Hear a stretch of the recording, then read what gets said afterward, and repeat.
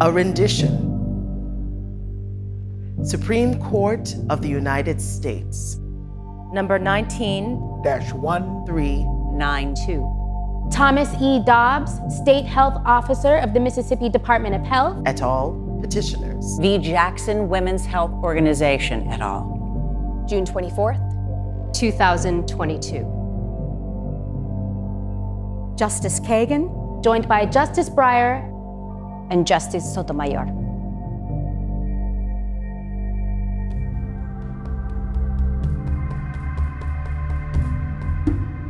In this case, the state of Mississippi filed an action to uphold a statewide ban on abortion after 15 weeks, despite the 50-year-old decision in Roe v. Wade that granted a constitutional right to abortion. After it filed, the state of Mississippi went further, urged the overturning of the constitutional right to abortion altogether. The majority of the court agrees. We do not agree. We dissent.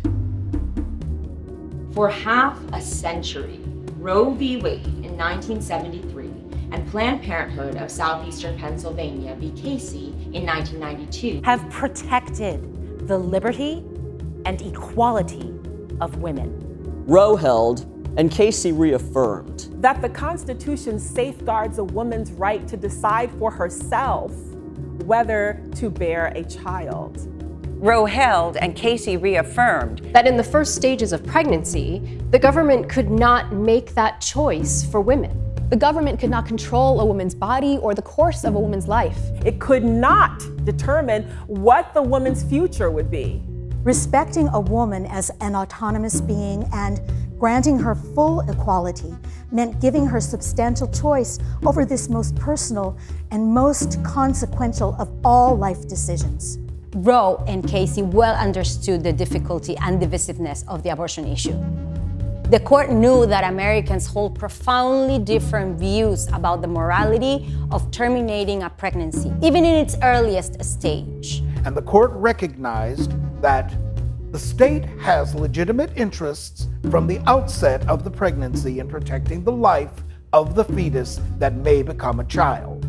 So the court struck a balance, as it often does when values and goals compete. It held that the state could prohibit abortions after fetal viability, so long as the ban contained exceptions to safeguard a woman's life or health. It held that even before viability, the state could regulate the abortion procedure in multiple ways. But until the viability line was crossed, a state could not impose a substantial obstacle on a woman's right to elect the procedure as she, not the government, thought proper in light of all the circumstances and complexities of her own life. Now the court discards that balance. And this has happened. The majority says that from the very moment of fertilization, a woman has no rights to speak of. A state can force her to bring a pregnancy to term, even at the steepest personal and familial costs. And this has happened.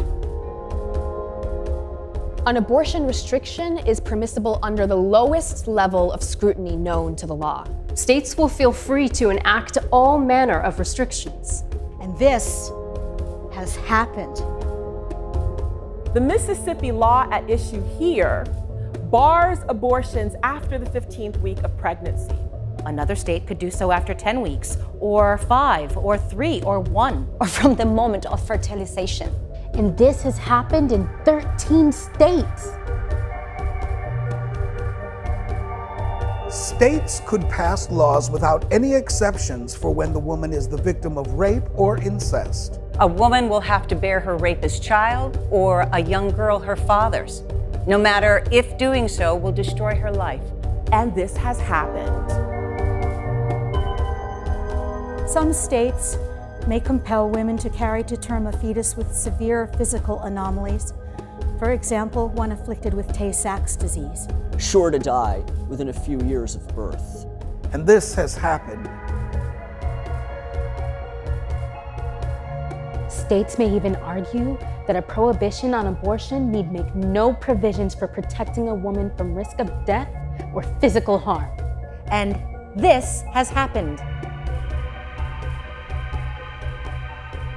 Across a vast array of circumstances, a state will be able to impose its moral choice on a woman and coerce her to give birth to a child.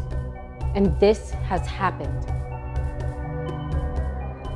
Enforcement of all these draconian restrictions will also be left largely to the state's devices. A state can impose criminal penalties on abortion providers, including lengthy prison sentences. And this is happening. Some states will not stop there. A state law might criminalize the woman's conduct too, incarcerating or fining her for daring to seek an abortion. And this is happening. And as Texas has recently shown, a state can turn neighbor against neighbor, enlisting fellow citizens in an effort to root out anyone who tries to get an abortion or assist others in doing so. And this has happened. The majority tries to hide the geographically expansive effects of its holding. The decision by the majority permits each state to address abortion as it pleases. And that is cold comfort for the poor woman who cannot get the money to fly to a distant state for a procedure. Women lacking financial resources will suffer from the majority's decision. And this has happened.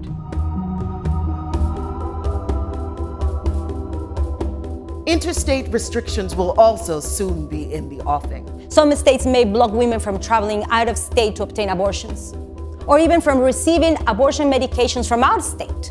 And this has happened.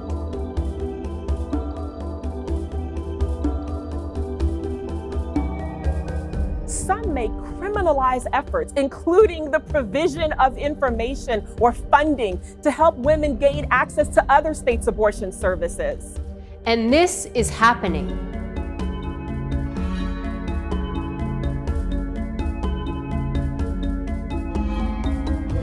Most threatening of all, there is no language in the majority decision that stops the federal government from prohibiting abortions nationwide. Once again, from the moment of conception, and without exceptions for rape or incest. If that happens, the views of an individual state's citizens will not matter. And this has been proposed. The challenge for a woman will not be to finance a trip to New York or California, but to Canada. And this could happen. One result of the majority's decision is certain. The curtailment of women's rights and of their status as free and equal citizens. And this has happened to women and to people. Yesterday, the Constitution guaranteed that a woman confronted with an unplanned pregnancy could, within reasonable limits, make her own decision about whether to bear a child, with all of its life-transforming effects. There are few greater incursions on a body than forcing a woman to complete a pregnancy and give birth.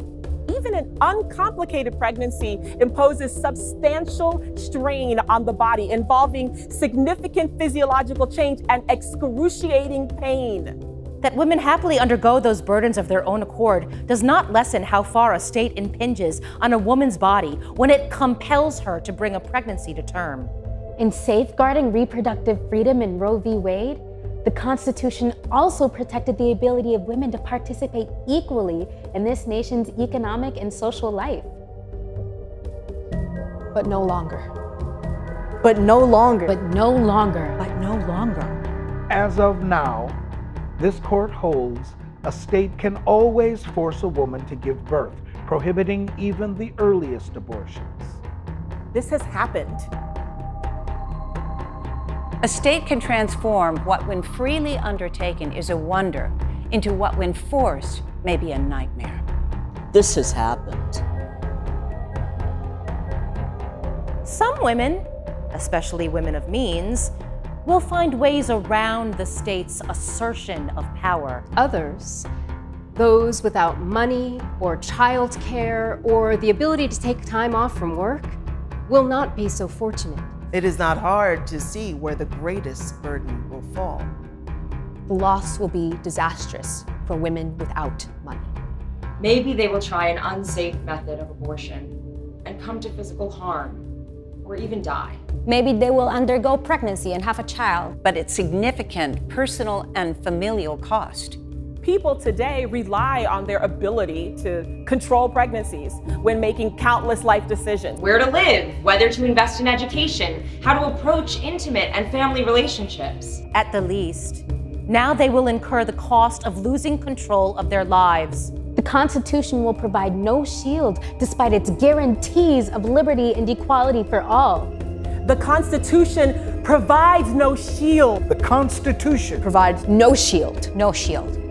And no one should be confident that this majority is done with its work.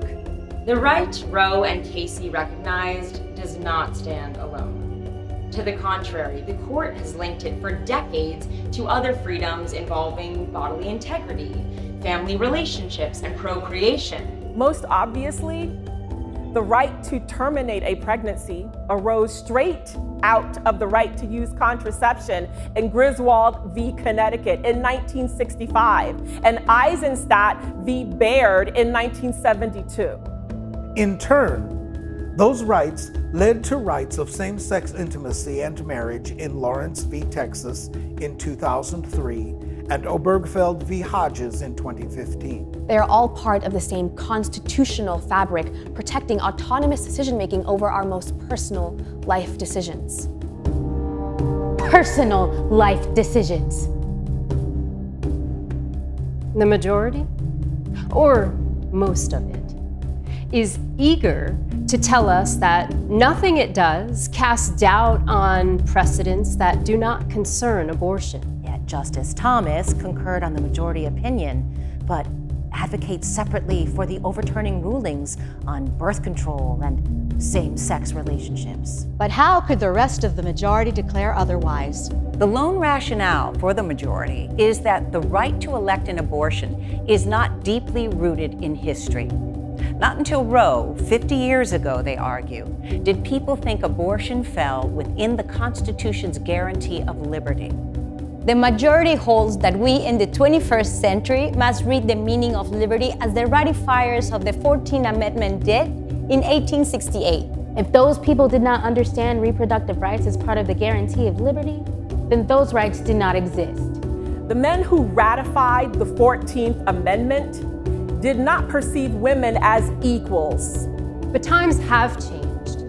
The relegation of women to inferior status is no longer consistent with our understanding of the Constitution.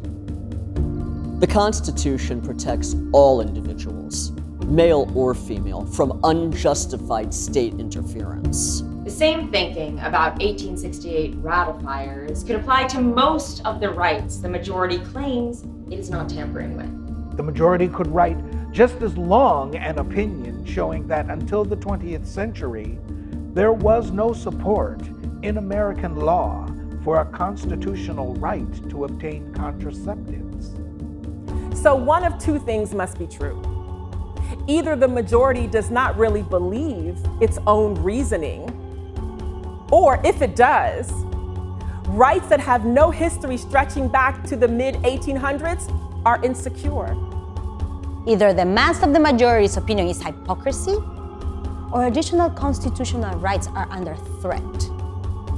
Hypocrisy. Hypocrisy. Hypocrisy. Or additional constitutional rights. Under threat. It is one or the other. It is one or the other.